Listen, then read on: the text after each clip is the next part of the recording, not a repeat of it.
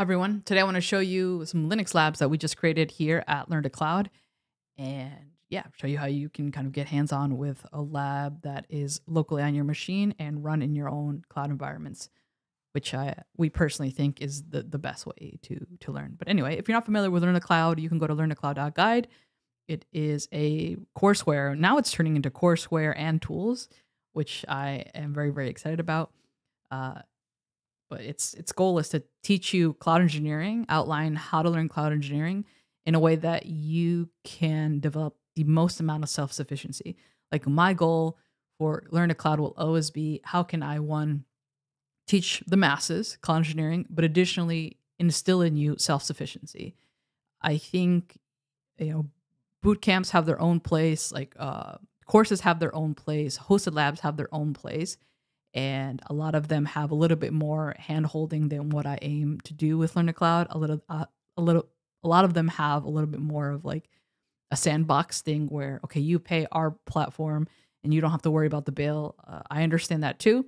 But what I'm trying to accomplish with Learn to Cloud is it to be the closest to a real life experience. And that means you're going to have to run things locally. You're going to have to deploy things to your own cloud account. You're going to, if it's an $8 VM per month, then okay, that's $8 that you're putting towards your account, towards your learning versus, paying our platform or anything like that, right?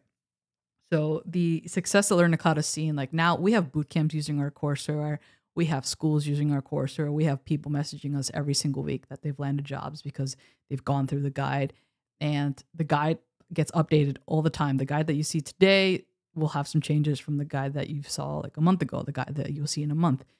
There's nothing drastic because obviously the foundations, the fundamentals of cloud engineering don't change significantly.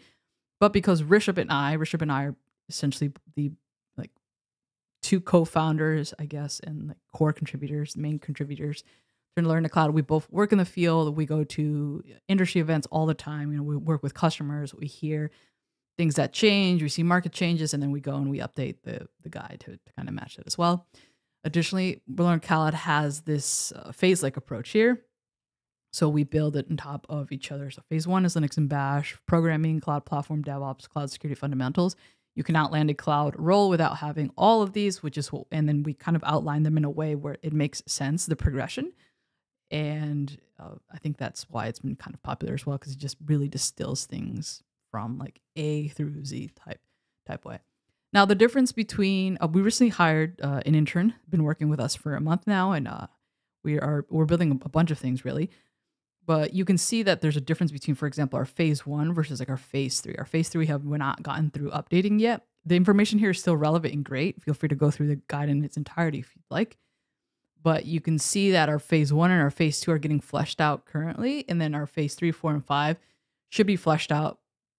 I'm a workaholic, so I would want to get this done like I don't know, sometime before March.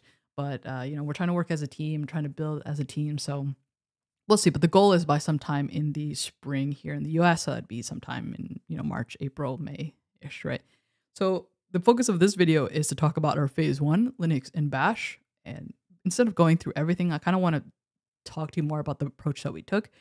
We built these labs, right? So if we go to, let's go to our actual code of the lab here. So here we are in, if you go to github.com/learntocloud/linux-ctfs, these are our Linux labs. And at the moment we have, two different, I guess they're the same labs. We have one for AWS, one for Azure, and we have 8 challenges now at different levels here. And we kind of built these, and then we reverse engineer, okay, what knowledge do people need to be able to work with these? So then that's how we wrote out the rest of the topics here, right? So if we go back to the beginning here, we see we have a topic covering version control, cloud CLI, infrastructure as code, SSH, and CTFs, and recommended reading, right? If we go through each topic, we have like we have actions, and then we additionally are providing these prompts that we feel like you can leverage inside of an AI assistant, kind of test your knowledge, have a little bit of back and forth, do a little bit of rubber ducking, which is very important in scale. And these are packed with like links to either official documentation or tutorials from sources that we've vetted and we trust.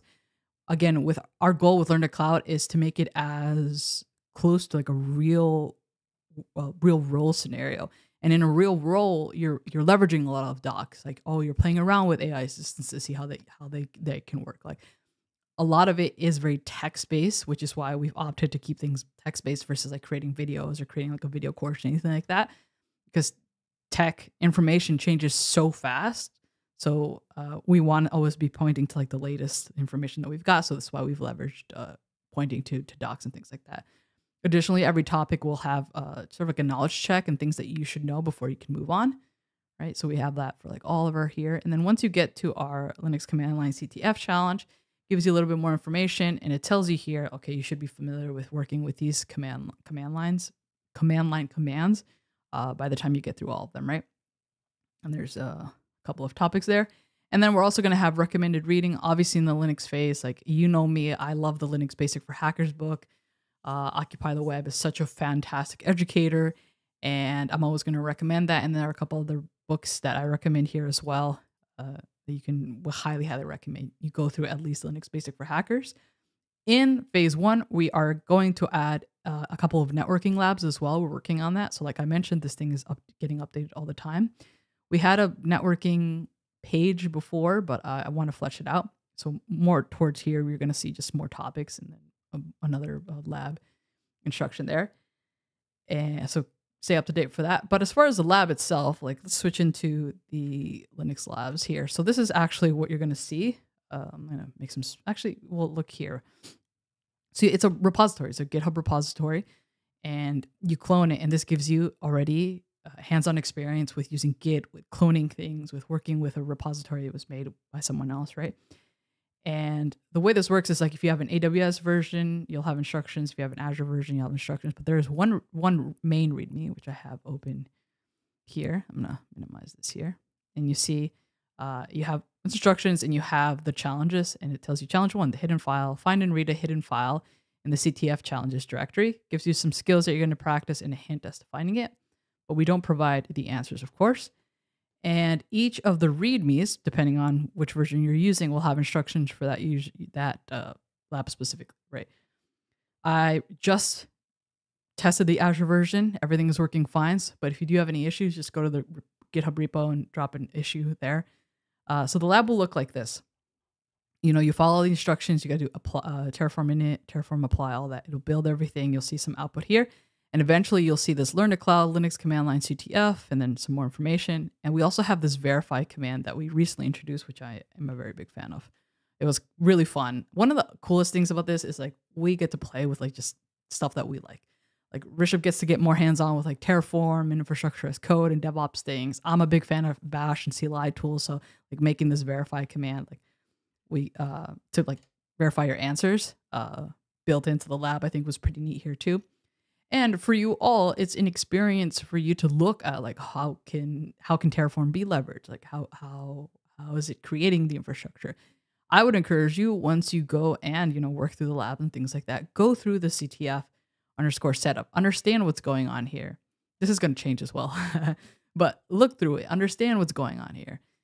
Okay, you see how there's a case in here that there's something like there's significant opportunity to learn here because it is a local environment to you. All right. What else? Okay, I guess for just kind of future, we're working already on our programming right now. Our programming phase, this is going to be very Python heavy. Right now, we're just kind of wrapping up building, and then we're going to just further reverse engineer.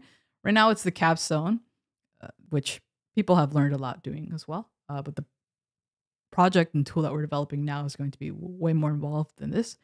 And I just think programming is more important than ever. So that's why I want to make sure this phase is fleshed out well. And then everything else is going to get fleshed out a lot more too. It's an exciting year for Learn to Cloud. Very, very, very, very happy that this platform is turning into a bigger thing. And let me know any comments that you have. Go get hands-on with those Linux labs, and any issues, just go to the issues tab here and just drop them here. You can see we're already working through some issues that people have added. All right, that's it. I'll see you in the next video.